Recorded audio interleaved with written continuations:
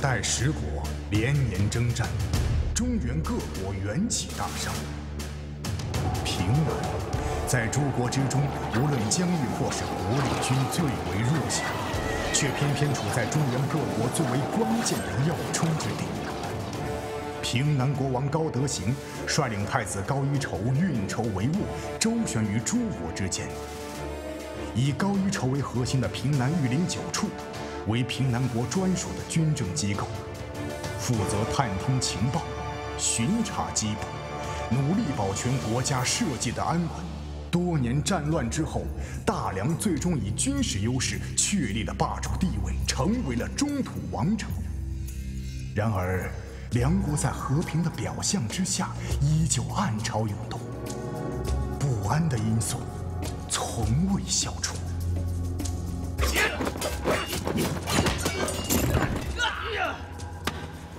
不是你好大的胆子！你是要造反吗？不错，我的确是要造反。只要你交出虎符，我可以不杀。御林军，御林军何在？御林军，御林军都是郑郎的手下，你就省省力气吧。郑郎都被你收买了，真是错看你们二人了。皇权大于一切，天下父母兄弟也不例外。你。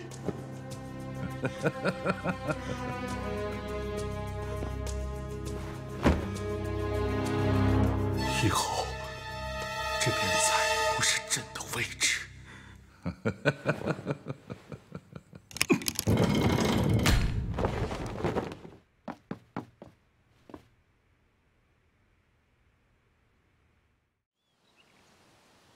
今儿早起来，我精神好啊！困死了。梁国赶集，我起大早啊！你非要起那么早干嘛？不是，你知道今天什么日子吗？今天是梁国的大集，咱们早些去找个好地方，说不定啊。怎么这么大的雾啊？大哥，咱不是碰见鬼了吗？这我呀你！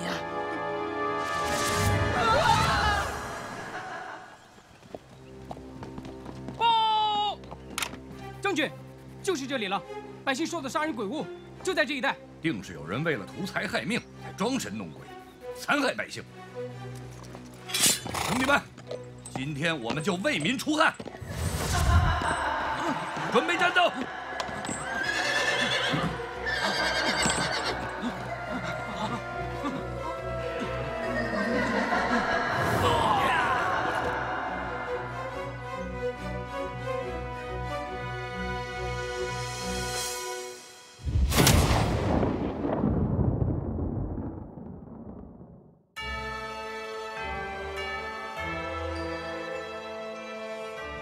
殿下，现有平南百姓7人，边境巡逻小队1支，全都离奇死亡。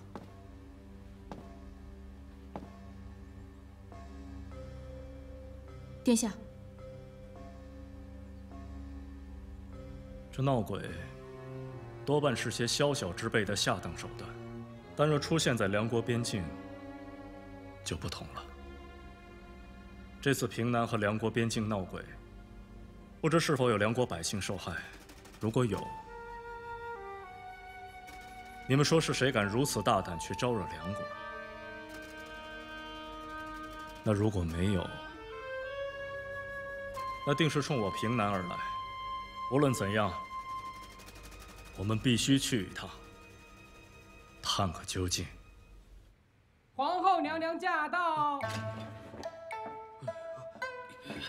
哎呦，我的皇后娘娘呀，你怎么来了呀？高德行，我问你，一筹去哪儿了？这一筹啊，他不是在宫里吗？还装？我想起来了，这个一筹呢，一早上起来就去踏青赏景去了。你看我这脑子。说实话，你是不是派一筹去执行危险的任务去了？没。高德行啊，高德行，你是哪儿有危险，你非要派他去哪儿是吧？啊，这万一有什么闪失，我跟你没完！哎呦，我的娘娘呀！你先消消气儿好吗？这一筹呢出宫只是办点小事儿，不会有什么危险的。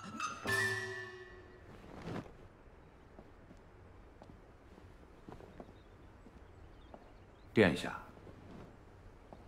这些尸体都少一样东西，他们的心脏不见了。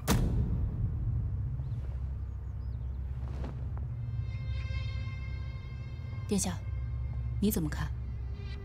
很明显是人非鬼，但并不是宵小之辈，而是一流的高手。公孙笑，你认为呢？回殿下，卑职与殿下的看法一样，一流的高手配合锋利的兵刃，瞬间挖取死者的心脏。不过，杀手应该还用了其他手段。什么手段？卑职以为，以李将军的身手，就算杀手的功夫再高，也不可能一击致命。而且，我嗅到尸体身上有一股奇特的味道。根据我的判断，应该是一种能够扰乱心神的迷香。终究还是下等的手段。以你的武功，怎么会让他跑了？而且虎符也没拿到手，你怎么搞的？国师，你要干什么？以后不要对我这样的大喊大叫。我可是未来的皇上，你敢这样对我？你还没登基呢，就这样对我？我你登基以后，我很担心你会杀了我。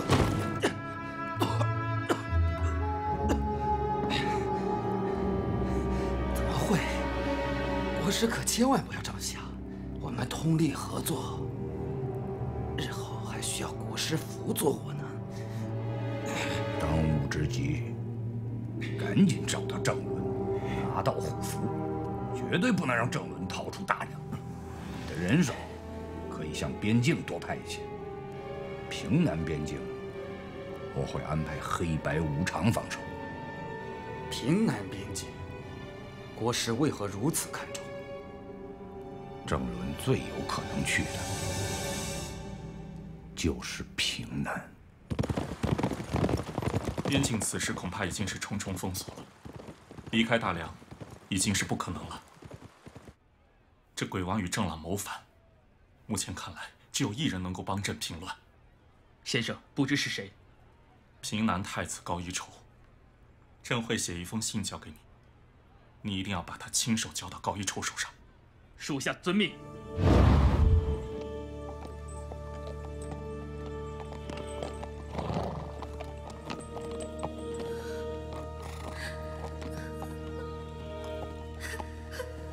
停，有些蹊跷，下马看看。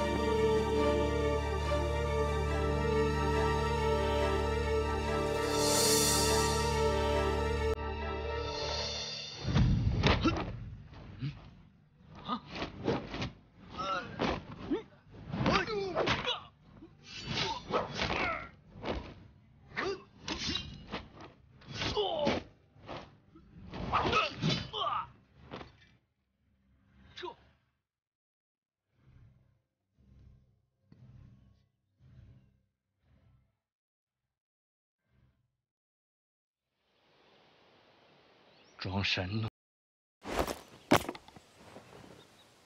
我们走。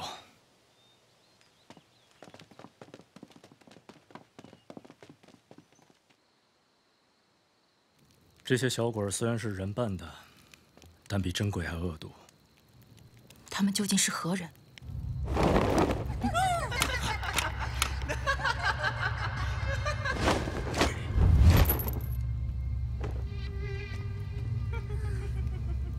哟，原来是几块硬骨头啊！我就喜欢啃硬骨头。我要把他们几个连渣都一起吞了。行，我打听一下啊，就二位这打扮，是在装黑白无常吗？一会儿你就知道，我们是真正的无常。哎，你说我们把他们打成牛头马面好不好？都听你的。好。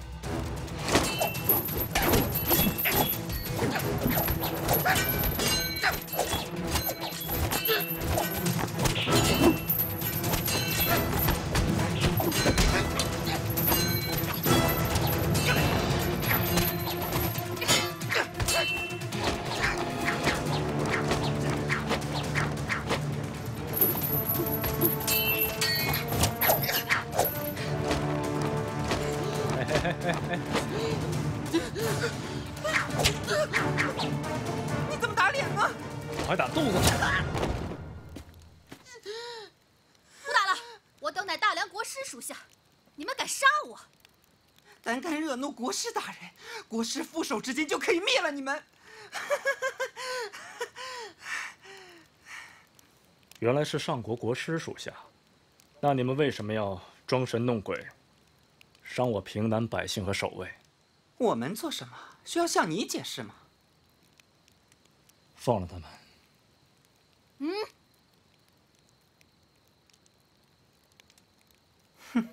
二位可以走了。我会告诉大家，尽量不要靠近边境，也请二位不要再为难我平南百姓了。谅你们也不敢对我们怎么样，报上你们的名来。我乃平南太子高一筹。怪不得，原来你就是高一筹啊！我还有一个问题，我的迷迭香天下无双，怎会对你们无用？真是大言不惭啊！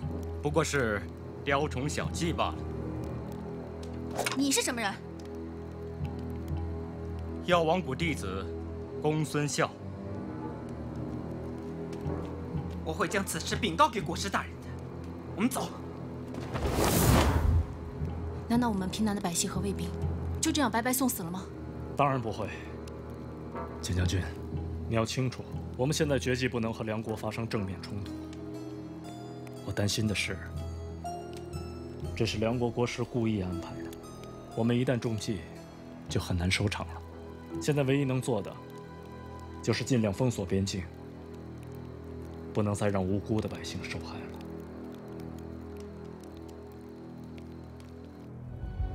养了你5年，终于可以用上。忘了你从前的身份，你现在是大梁的皇帝，郑伦。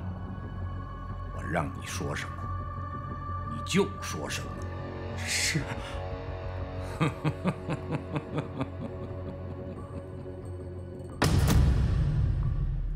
驾！驾！驾！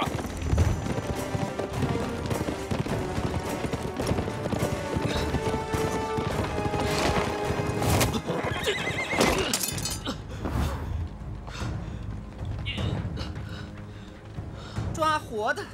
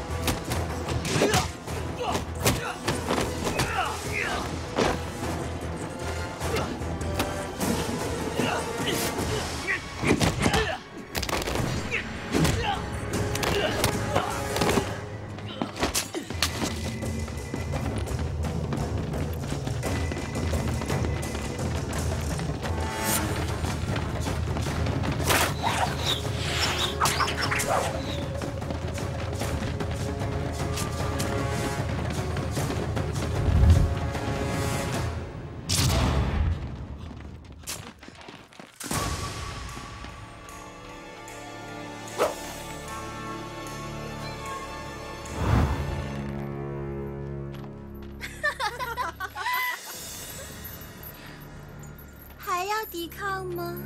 还不赶快束手就擒！你们休想从我这里得到任何消息！乖乖的，或许我们可以考虑留个全尸给你。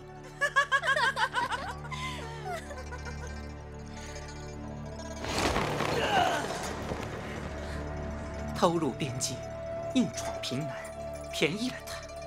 不过掉下去是娃娃活不成了。走吧，我们先回去向国师复命。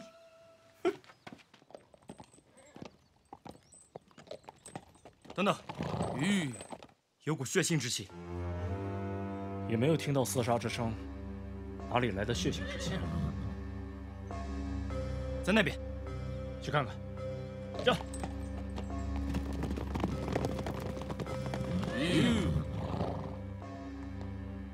走。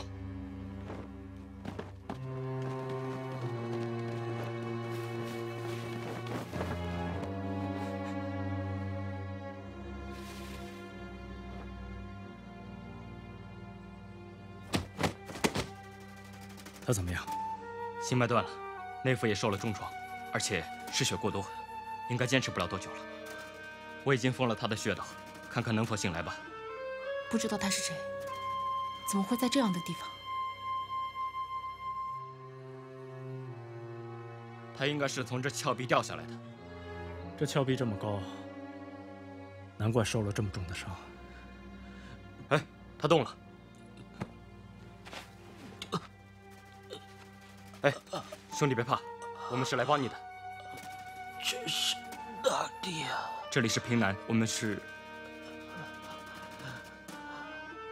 御林九处的。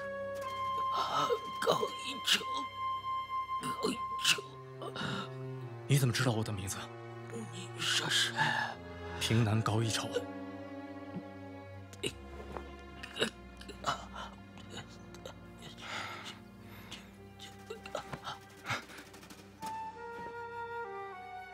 断气了。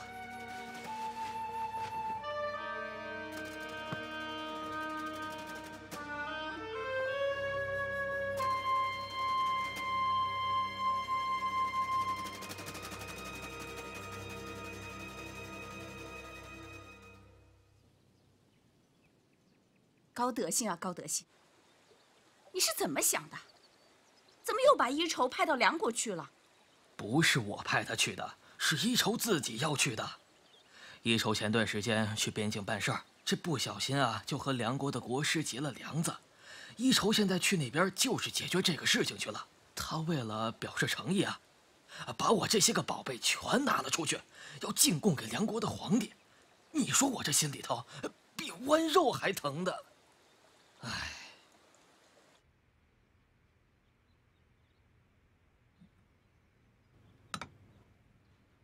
来人，马上安排800里加急快马，将拜帖送与梁国皇帝。是。额娘知道你要去梁国，这梁国可不比咱们平南，一定要多加小心，记得了吗？母后，您就放心吧，孩儿这次是去进献礼物的，实在是又舒服又悠闲的美差。就跟那踏青游玩一般。再者说，简将军会带着御林9处的人随我同行，绝对不会有任何危险的。娘知道你此行重要，可是娘就是放心不下。有样东西，娘给你看看。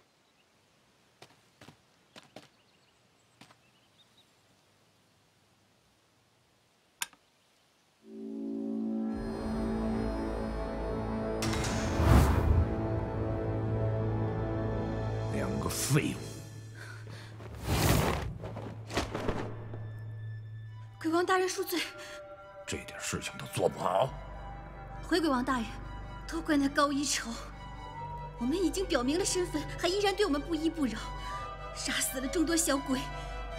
我让你们守边境，又没让你们胡乱杀人，惹到了高一筹就灰溜溜的逃回来，我的脸都让你们丢尽了。我们这么做，也是为了完成大人吩咐的任务。那边境人群众多，我们杀几个人，也是为了吓住别人，不让他们靠近边境而已。难道那么多的鬼卫都白死了吗？大人，那高一筹不是快要来了吗？到了咱们的地盘，不如杀了他。请大人指示。派礼部左侍郎陈贤监视高一筹，等我把眼前的事情解决好，再对付他。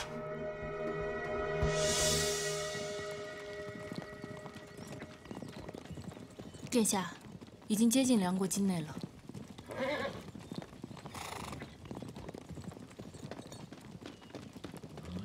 大梁礼部左侍郎陈贤在此恭候平南太子大驾多时了。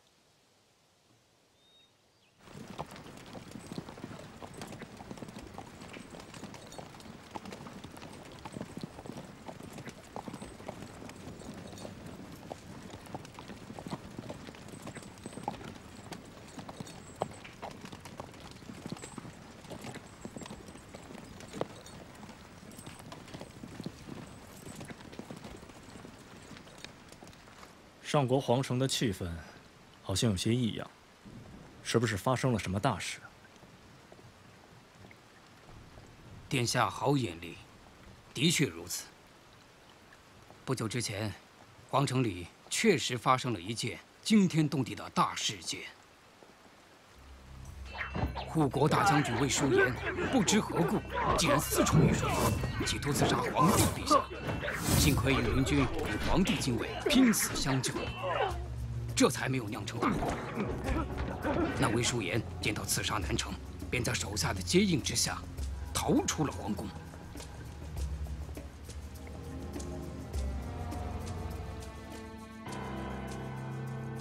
魏淑妍的将军府，我翻了个底朝天。虎符我找到了。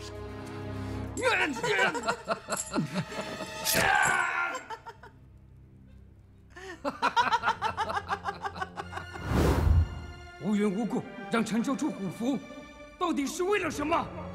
由国师亲自跟你说明。国师，大将军，魏淑妍私闯御书房，刺王杀驾，给我押入地牢！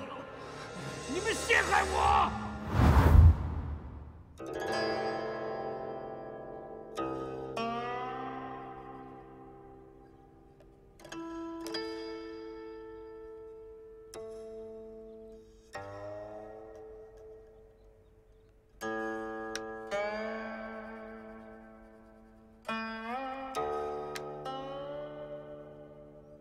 没想到，殿下的棋艺是如此高超啊！陈侍郎，这下棋实乃索然无味。陈大人，我有点小事儿，想请你帮帮忙。殿下请吩咐。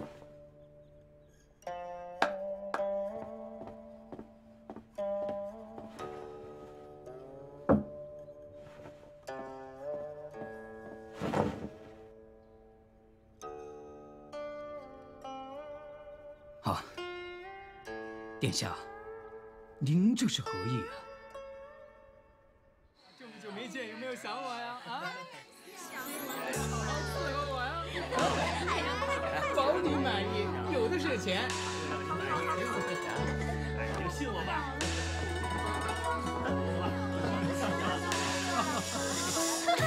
哎呀，喝呀！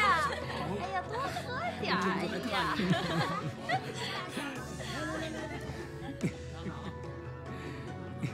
哎，陈大人，陈大人，殿下，这里真是太有趣了。不虚此行吧您。来人，把那些闲杂人等给我赶出去！我要在这里扫了本王的兴致。是。走，快点！干嘛呀？都走，走，快点！是你的钱呢，统统给我滚出去！哎呦呦，几位大爷，怎么了呀？哎，来，把所有的姑娘都给我叫过来，陪我喝酒。钱我有的是。您看您就是大富大贵之人，您来了，我当然会给您好好安排呀，包您满意。快去快去，赶紧安排。哎，简将军，来来来，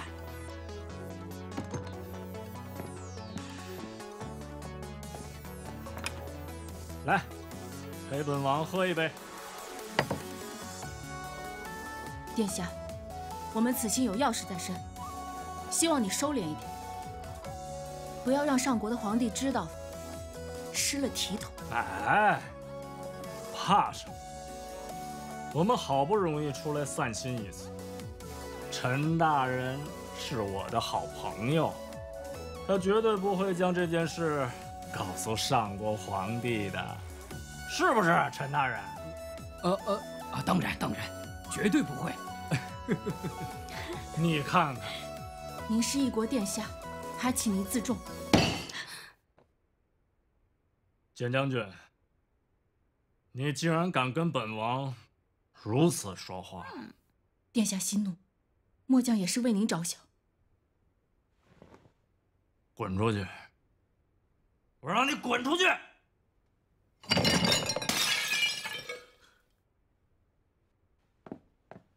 哎，你们二人也给我滚出去！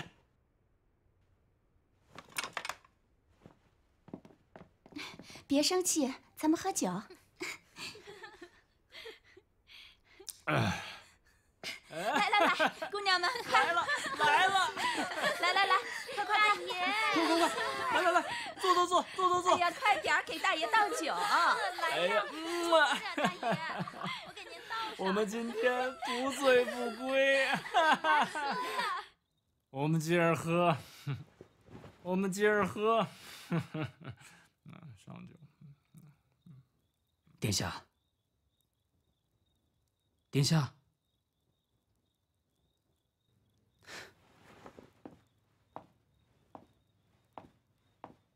简将军，今晚请殿下先在这里休息，等明日殿下酒醒之后，我再来接殿下去觐见皇帝陛下。陈大人费心了，告辞。请。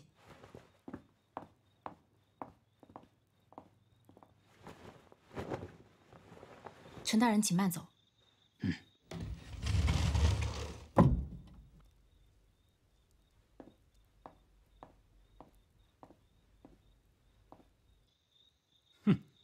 什么平南之魂，可笑！他走了。走了，拓跋真跟着他，放心吧，他不会怀疑的。人接到了吗？来人，把那些闲杂人等都给我赶出去！快！先生，我家主人吩咐前来接应先生。走，快走！看了，快点走，快点！说你呢？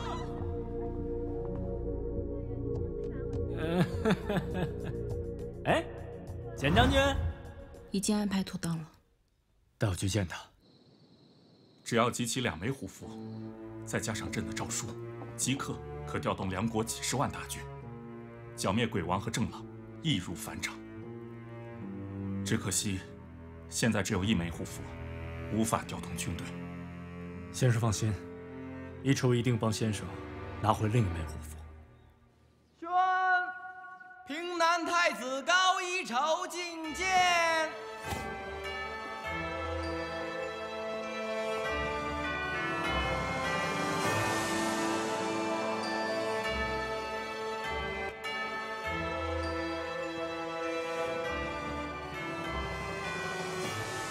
高一筹代表平南国向上国皇帝陛下请安，祝陛下万寿无疆。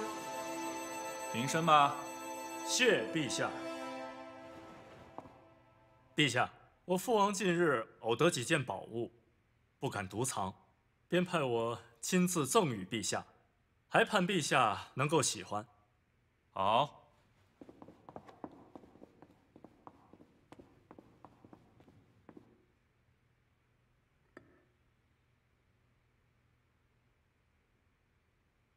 很好。回去之后，代朕向你父王道一声谢。是。哦，朕呢近日来甚是乏累，你先回驿站休息几日，待朕恢复之时，自然会召见你的。多谢皇帝陛下。太子殿下，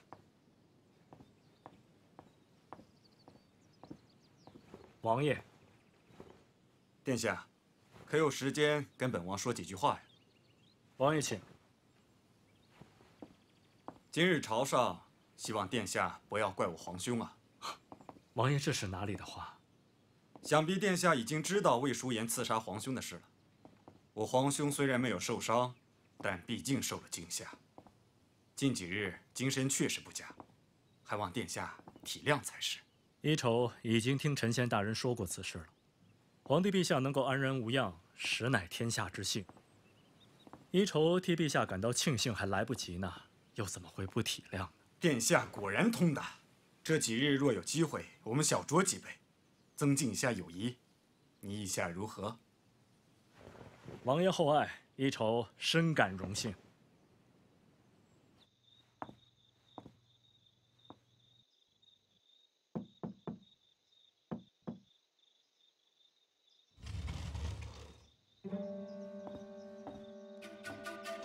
根据信里的旨意，我们这次来，除了保护大梁皇帝，还有个重要的任务：进入梁国皇宫，取一样东西。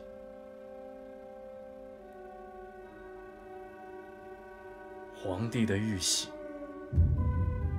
梁国皇帝每日在御书房批阅奏折结束之后，专门负责保管玉玺的掌印太监会将玉玺收纳到御书房的一个机关锦盒之内。那个锦盒是机关宗师核物处制造的，共有42道机簧，传说不用钥匙是无人可以打开的。梁国皇宫院墙极高，依靠轻功入内绝无可能。况且皇宫内守卫森严，有数千御林军整夜巡逻守卫，翻墙而入，绝不可能。皇宫不同于其他宅院，早在建筑之时就已灌有铁水，要想挖地而入，是绝不可能。如此看来，想进入皇宫又不被发现的办法，只有从天而降了。从天而降，这怎么可能啊？我们又不是鸟，不可能吧？从天而降嘛，并非不可能。交给我便是。公输员有什么好的办法？我可以做几对翅膀，只要有微风，便可以御风飞行，直飞到皇宫，也并非什么难事。如此甚好啊！可是，如果我们大摇大摆飞进皇宫，哪怕只有一个人发现，行动也就失败。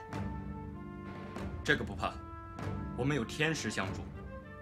据我观察天象，近几日将会出现天口吃月的异象，届时月亮消失，已是漆黑一片。咱们只需在此时飞入皇宫，绝技不会有人发现。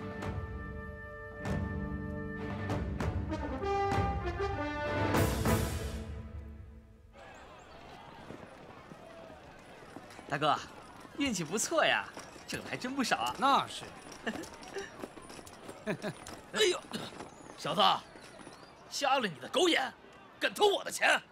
不是谁偷你钱了，不要血口喷人啊！你们干嘛的呀？啊！我说，他们要的是你们的衣服。什么人？你！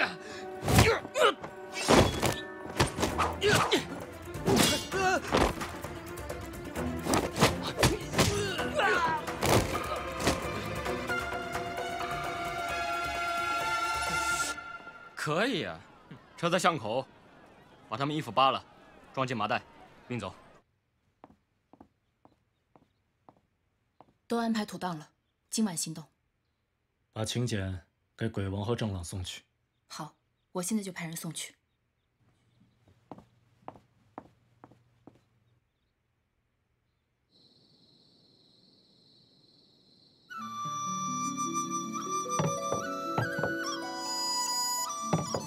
王爷驾临，一筹面上有光啊！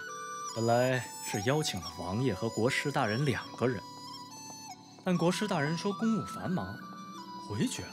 哎，是不是小王哪里得罪了国师大人？哎，殿下行事妥当，礼貌得体，怎么会开罪国师大人？想必是他的确繁忙。不过，国师不来，倒也不是什么坏事。你我说话也能更随意一些。啊，王爷请。很雅致啊，别有一番韵味。王爷过奖了。简将军，今夜的安全护卫工作就交给你了，不能让任何人惊扰到王爷的雅兴，明白吗？太子殿下，请放心，末将一定亲自巡逻，绝无半点差池。简将军真是殿下的左膀右臂呀。王爷也认得问心。平南御林9处，名声远播，我怎么会不知道呢？王爷谬赞了。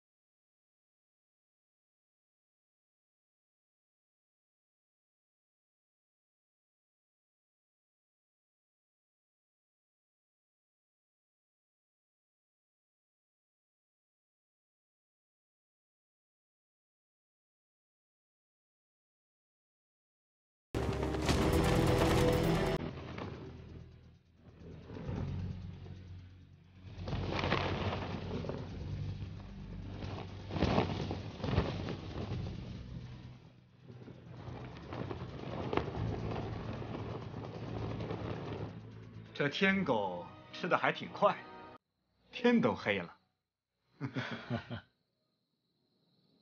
掌灯。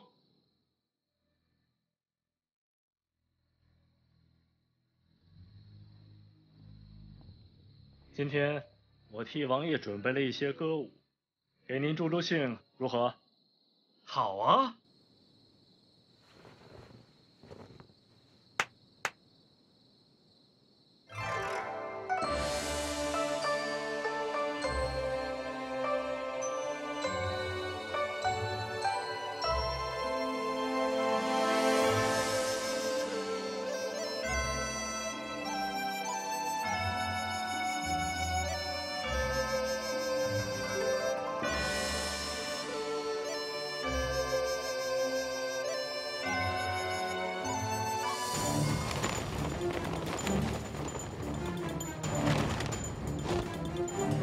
一直往前直走就是。跟我来。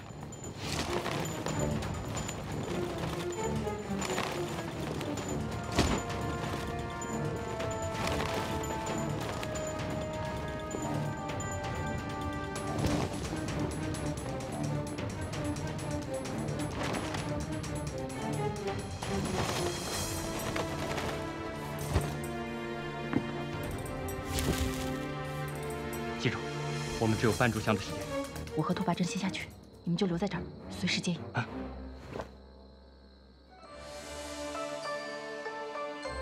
王爷，小王再敬您一杯，请。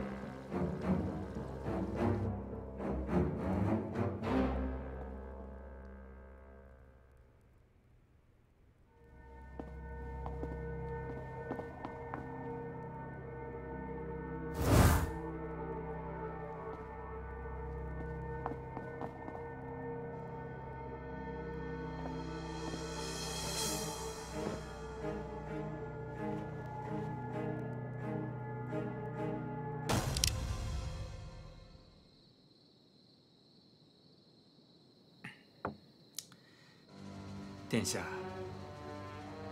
我有个问题想问问你。王爷，但讲无妨。这次到大梁来，不是来送东西的吧？嗯，不是，我这次来大梁，是专程来陪王爷喝酒的。你肯定是来取东西的。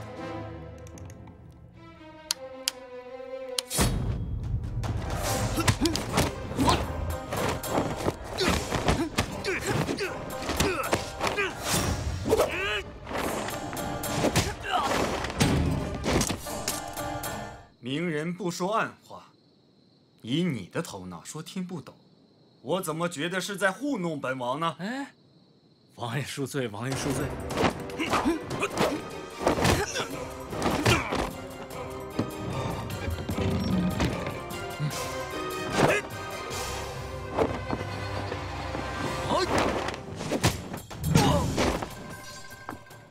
我劝你一句，不要轻易冒险，否则会惹火上身。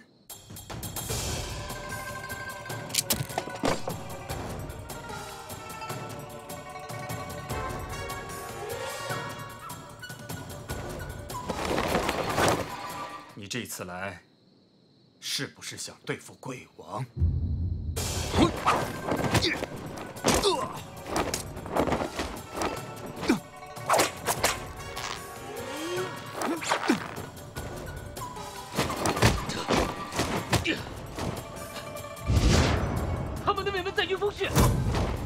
您这是从何说起啊？你的人杀了鬼王不少手下，鬼王很不高兴。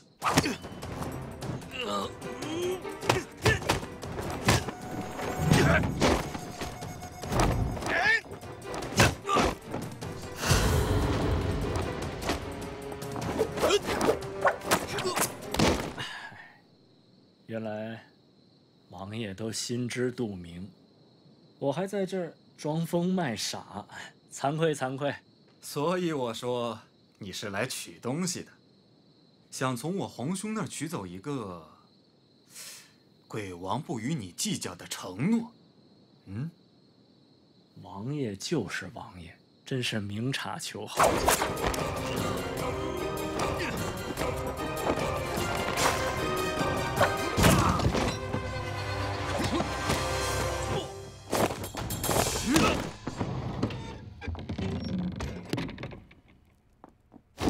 搬住箱的时间到了，箱子也打开了。好，换衣服。走。你这次来，虽然有简将军同行，但是怎样？如果鬼王想对付你，就怕这回你是回不去平南了。这，合着一筹这是羊入虎口，自投罗网啊！我皇兄护不住你，但是有人可以护住你。谁？我。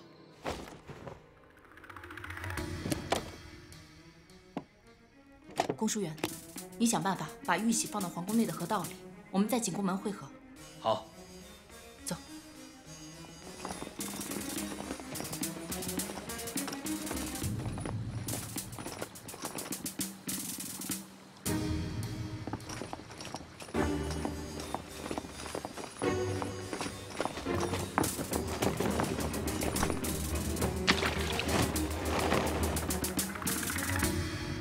但我也有个小小的条件。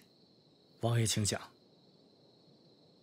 第一，我大梁很快会发生一些变化。不管怎样，你要站在我的这一边。只要王爷需要，一筹自然赴汤蹈火。站住！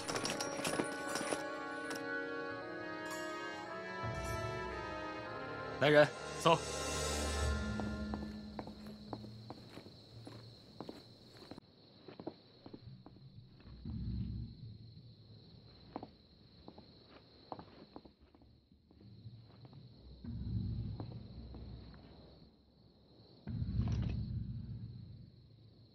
云见月，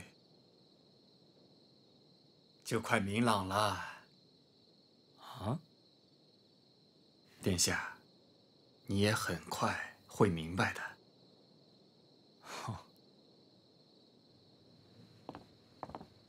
殿下，今天真是太高兴了。王爷能开心，一筹更开心。简将军。王爷这就要走啊？是啊，简将军辛苦了。多谢王爷体恤，请。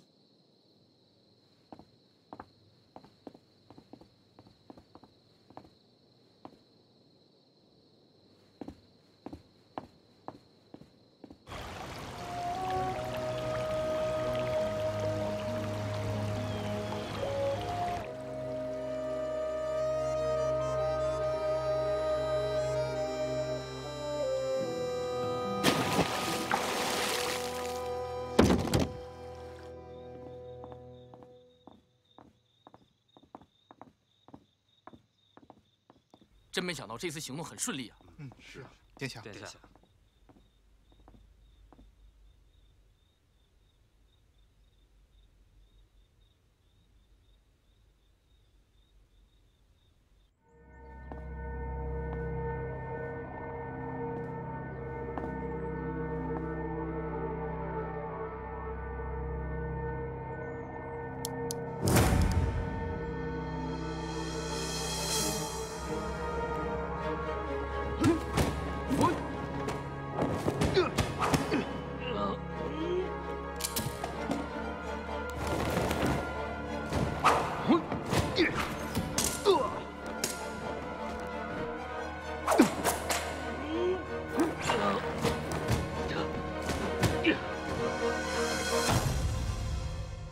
竟然杀了我4个傀儡护卫！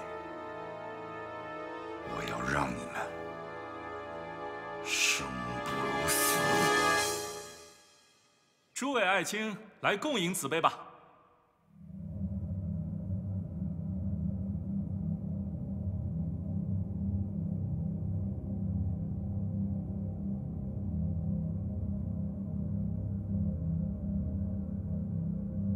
朕的身体尚未恢复，一直没召见你，心急了吧？陛下如此体恤，一筹甚是感激。陛下龙体欠安，理当安心休养，一筹不曾着急。皇宫里最近不太平，先是魏淑妍意图谋逆，再者呢，昨日宫中发生了一件大事。不知是何大事？有贼子夜闯皇宫，盗走了朕的玉玺。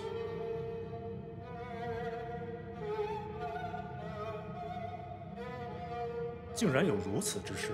不知卿家是否有听到什么风吹草动啊？陛下明鉴，微臣一直在驿馆休息，并未听到任何风吹草动。朕也只是担心这贼人太过猖狂，伤害到卿家。这贼子如此猖狂，不知是何许人也啊？定是魏淑妍那厮所为，乱臣贼子，十恶不赦，罪大万死。只怕他已丧心病狂，卿家也要多加提防才是。多谢陛下提醒，臣定当谨慎行事。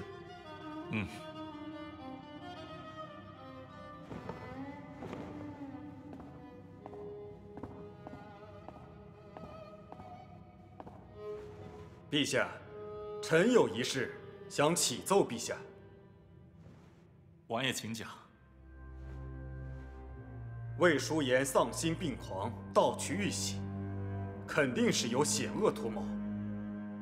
臣恳请陛下将虎符交给臣来保管。陛下万不必担心，虎符虽然至尊金贵，代表天下兵权，但是需要1对虎符加上陛下的诏书才能调动军队。臣只想保管1只虎符，不会有任何危险。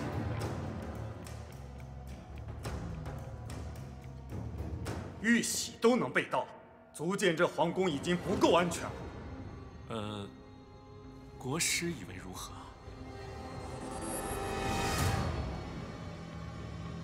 全凭陛下做主。不过，王爷所想也是为国安定。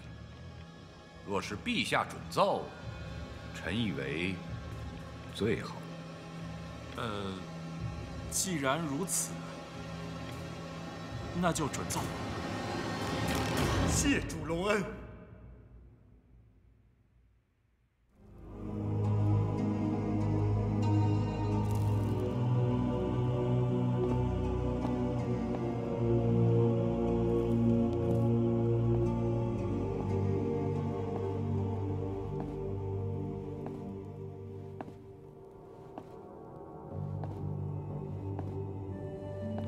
国师找我来，有何贵干？国师，玉玺丢失，你怎么看？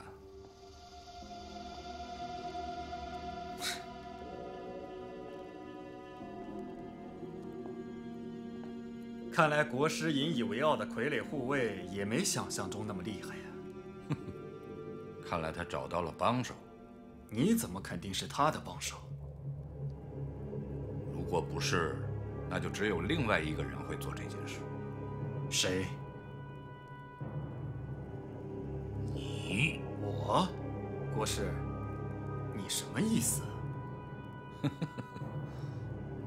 但我相信不会是你，因为你没这个本事。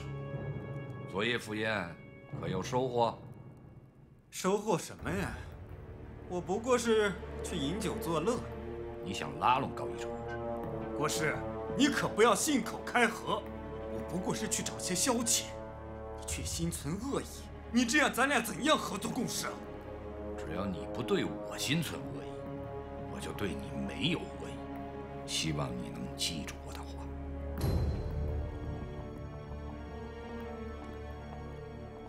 国师找我来，不会是为了说这些无聊的话题吧？当然不是。我想知道，昨夜可曾见到平南女将军简问心？见到了。我们整夜都在驿站花园。你可确定？当然确定。国师，你不信任我？哼，我怀疑高一筹就是他找来的帮手。你这么说可有证据？没有证据，只是怀疑。如果国师怀疑他们，立刻包围驿站，仔细搜查。如果玉玺是他们偷的，自然会在驿站中找到。轻举妄动只会打草惊蛇。别忘了，我们的目标不是高一筹，而是那个人。国师想得周全，那就劳烦你了。没事儿，我先行告辞了。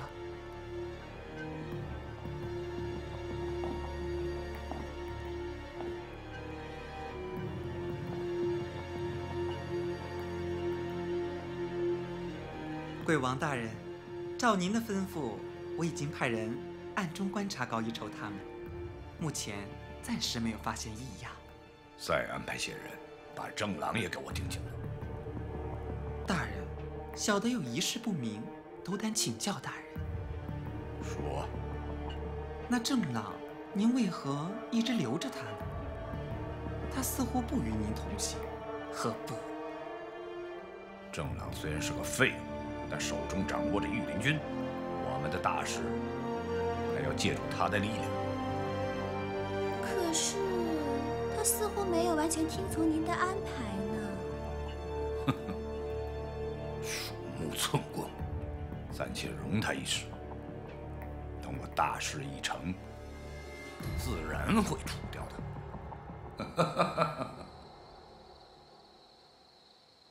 今夜月色美妙，自当诗酒趁年华。你怎么那么严肃啊？你看起来可不像是在思考诗酒年华。你是在想虎符的事情吗？你不要为这件事情担忧，我会把虎符带回来的。不行，刚刚失了玉玺，便立刻放出虎符的消息。这一切未免太过顺利了。以我对鬼王的了解，他不是如此轻率鲁莽之辈，此事确有蹊跷。可是，万一这虎符落到御林军总部，要再想拿回来，可就难于上青天了。即便如此，这个险也不能冒。鬼王的城府一向深得可怕，不可能在这个时候出现这样的纰漏，一定是个陷阱。殿下，不管是不是陷阱，我们都应该试一试。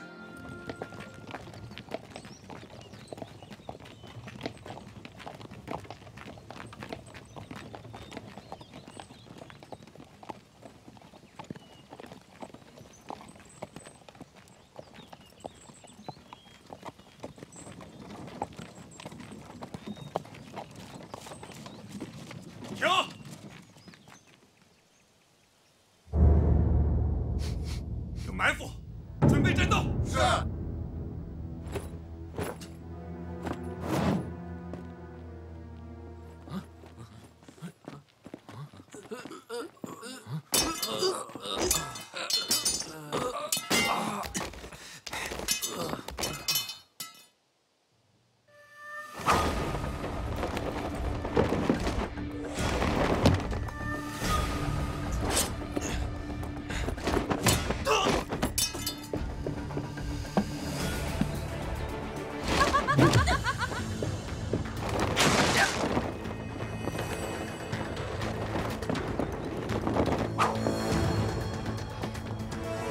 国师大人早就料到你们这些贼子定然贼心不死，你们果然来了。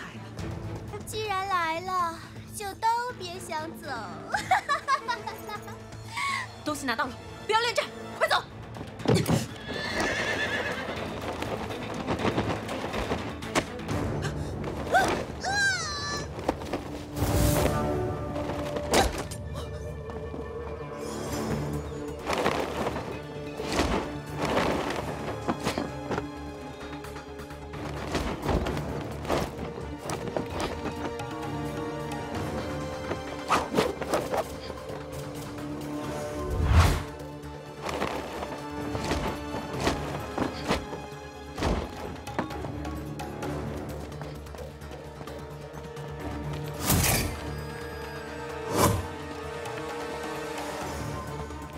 想办法把虎符带走，否则谁都走不了。一个也别想走，都给我拿下！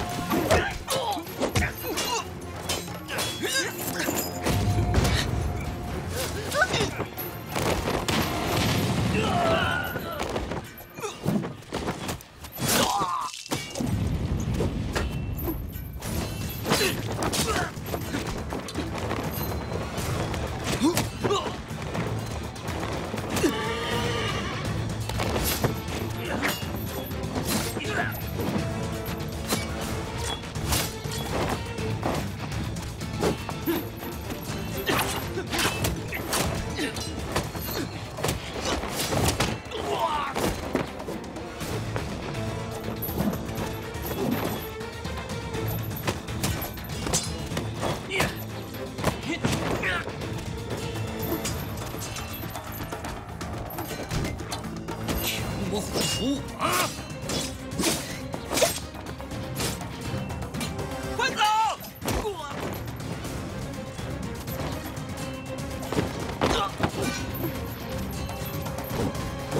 不要！不要！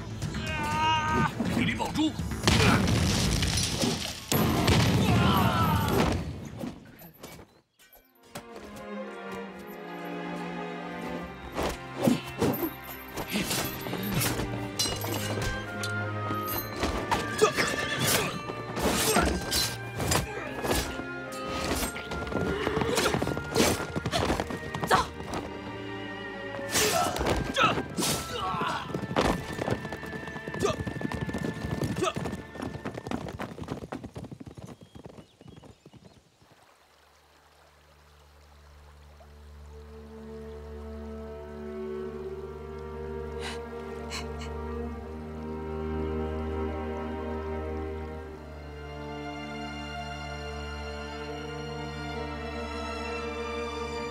我们做大事就一定会遇到危险，但这个险我们必须得冒。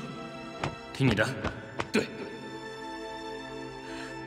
如果任务失败拿不到虎符，我们平南也会面临一场灭顶之灾。为了万千百姓，即便要赴汤蹈火，我们也绝不能推辞。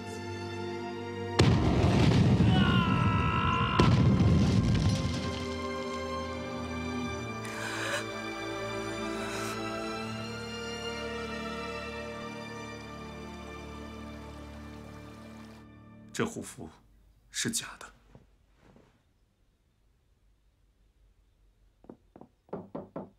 殿下，鬼王来了。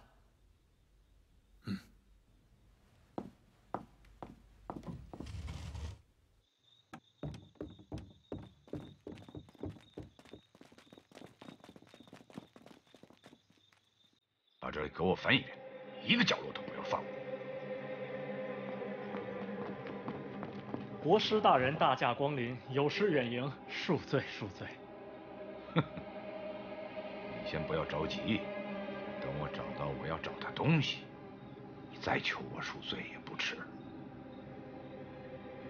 国师想找什么，不如告诉我，我要有，马上献给您。我要找叛徒，你有没有？国师大人，这种玩笑可开不得。怎么，没有吗？ 那么玉玺和虎符你有没有啊？哼！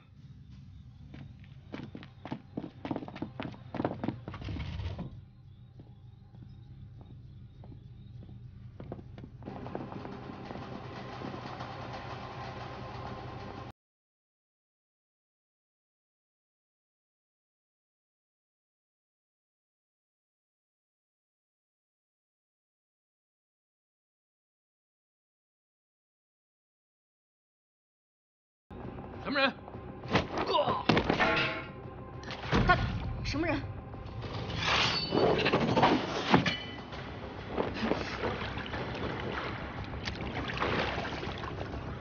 国师大人，你身份如此尊贵，行事为何如此粗鲁？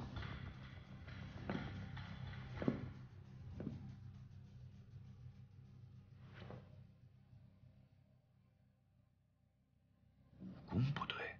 国师大人。 国师大，哎呦！国师大人，这里是简将军的闺房，咱们这样不太妥当吧？国师大人，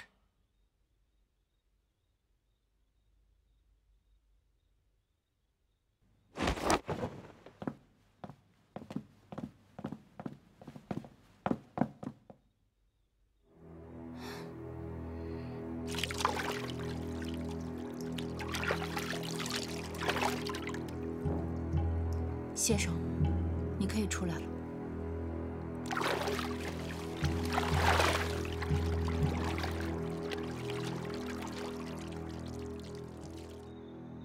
鬼王的武功，你们也已经见识过了。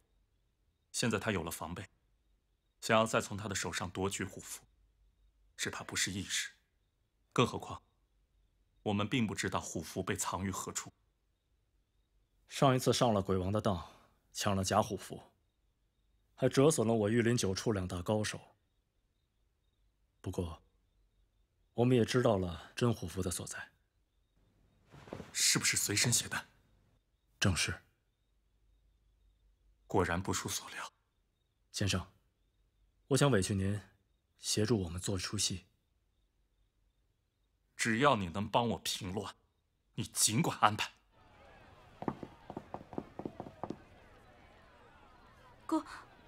国师大人，东西在哪儿？在楼上的房间里。我们听说是宫里的东西，就不敢动，在楼上供着呢。看着咱们。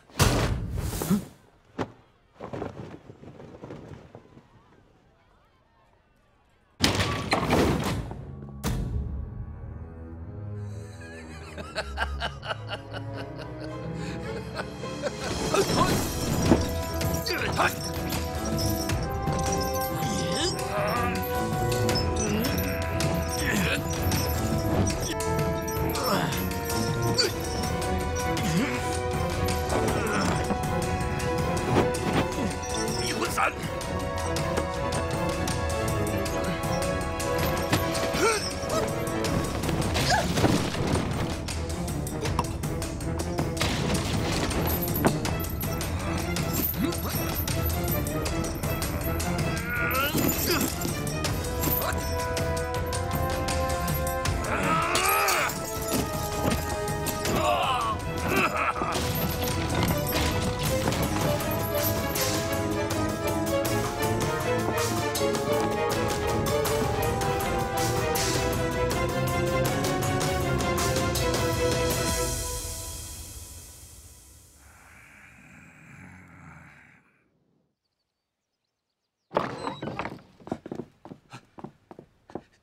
小心！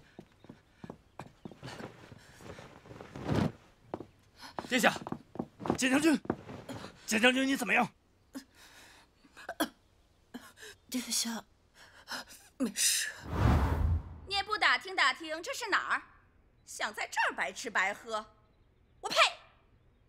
今儿个你要是不拿出钱来，你就别怪我翻脸无情。哼！跟你说话的，听见没？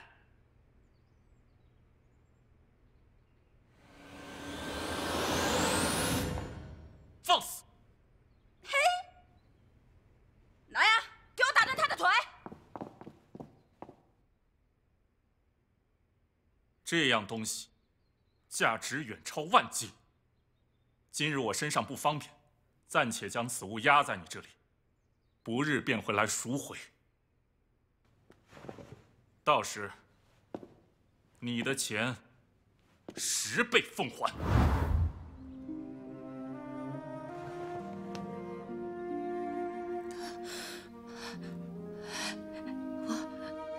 文心，文心，殿下，切莫着急，将军已服用我药王谷镇骨金丹，生命已无大碍，只要休息几日，便可痊愈。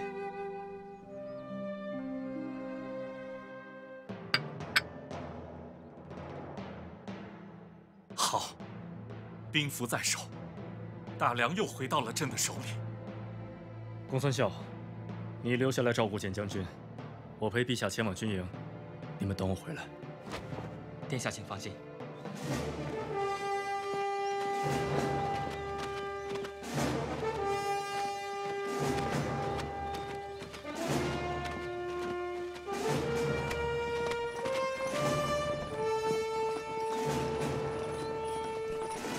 来者何人？朕乃大梁皇帝郑伦。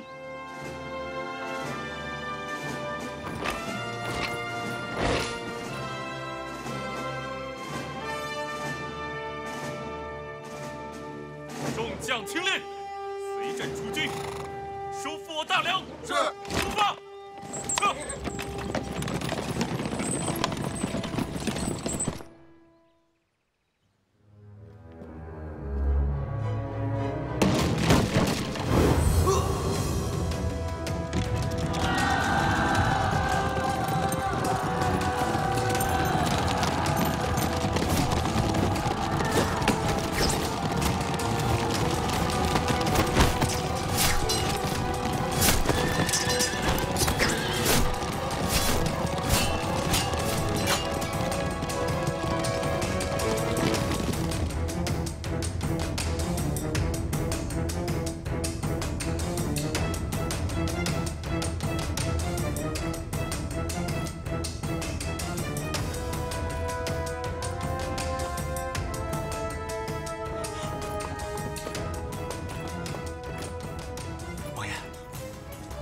听到外面的厮杀声，现在什么情况？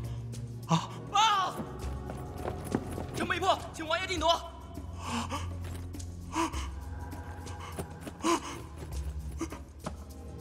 王爷，快跑吧，王爷！啊，你保护我！王爷，我不是那个意思啊！我给你做牛做马，你带我走，我做什么都行，王爷，相信我！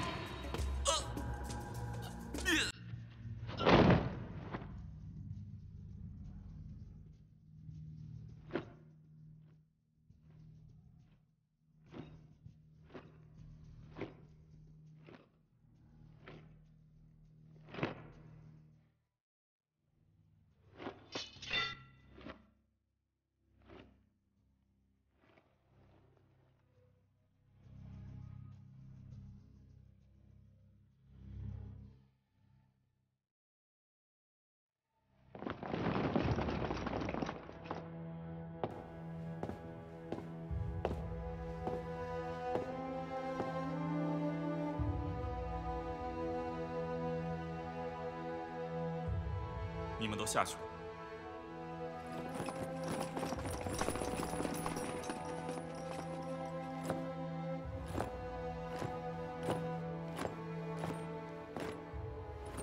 郑郎，不要再抵抗了。我生于帝王之家，贵为王爷，一生兢兢业业，就为有朝一日能坐上这龙椅。可我朝思暮想几10年，却始终没有机会坐上这龙椅，而你却坐了这么久。郑郎，郑伦，这个江山是我替你打下来的，凭什么我做不了王位？凭什么？郑郎，不要再执迷不悟了。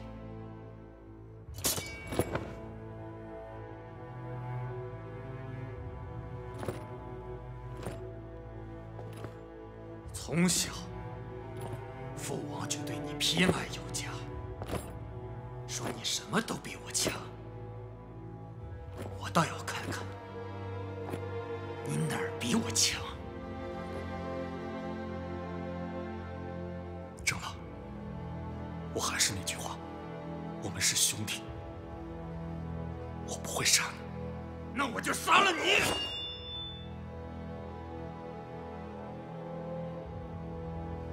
只有你和我，你就不怕我杀了你？我不怕，我是可怜你。一念之差，来世相见了，郑郎。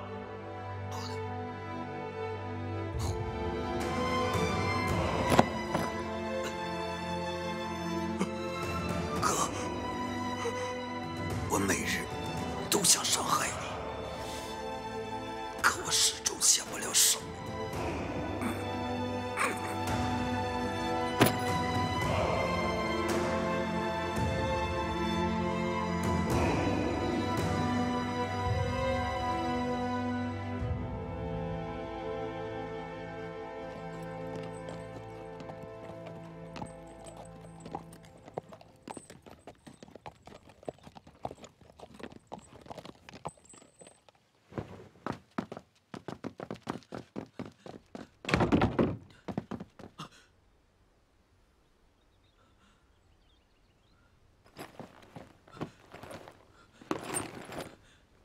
顾师兄，顾师兄，顾师兄，顾师兄！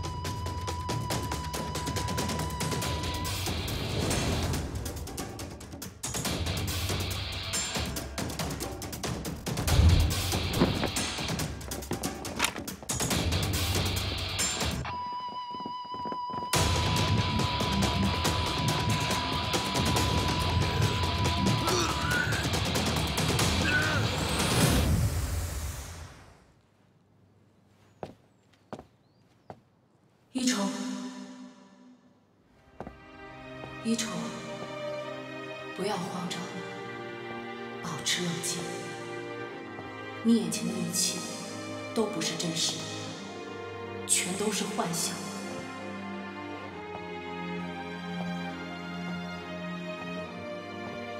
一筹，你一定可以通过往生桥。我等你。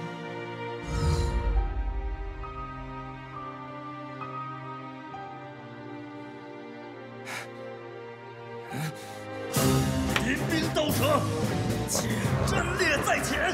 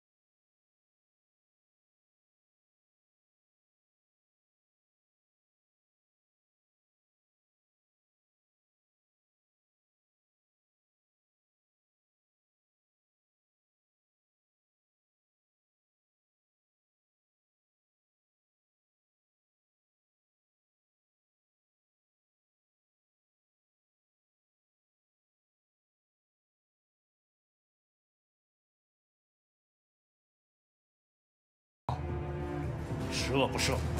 今天我要杀了你！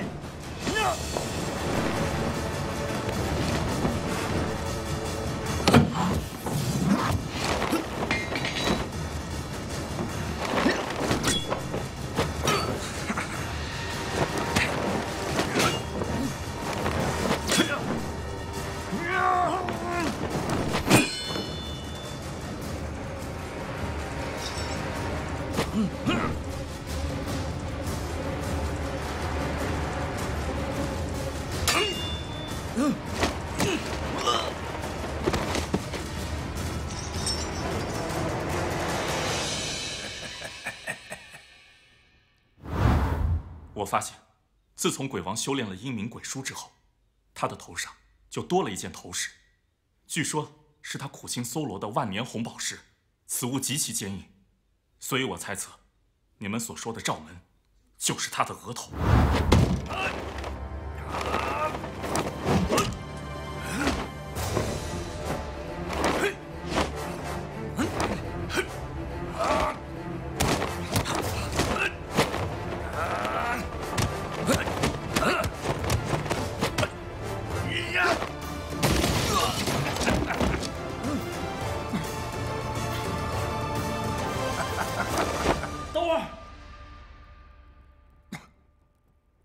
什么话要交代的？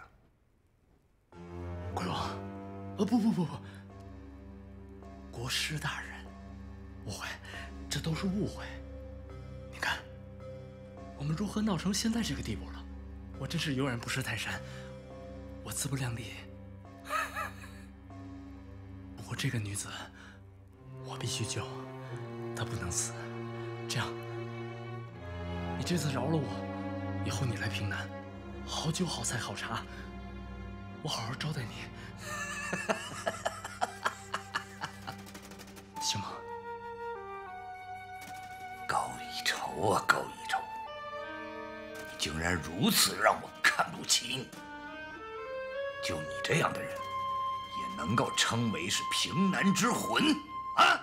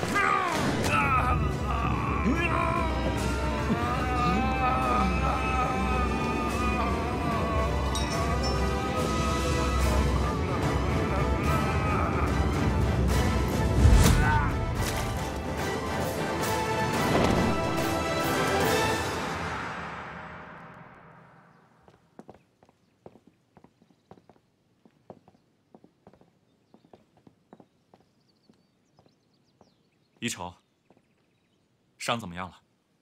陛下放心，一筹已无大碍。此次若不是你出手相助，朕的大梁就岌岌可危了。皇上言重了，一筹也是竭尽所能，保我平南太平。无论如何，你与简将军为朕、为我大梁所做之事，朕永远都铭记在心。这是问心职责所在。这块金牌，朕赠予你。今后你平南若有任何事情，都可以凭此物来找朕，朕定当倾力相助。多谢皇帝陛下。一筹，你一个人去鬼王殿，你不怕？怕？怎么会不怕？那你还来？当我知道你被鬼王掳走时，我也想不了那么多了。一筹，谢谢你。这谢，总归是要谢的。不过，通过这次我发现你这武功好像也不怎么样。你说什么？我在想，我堂堂平南御林9处，是不是要换一个将军？你敢啊！我知道了，御厨还有个位置。你给我站住！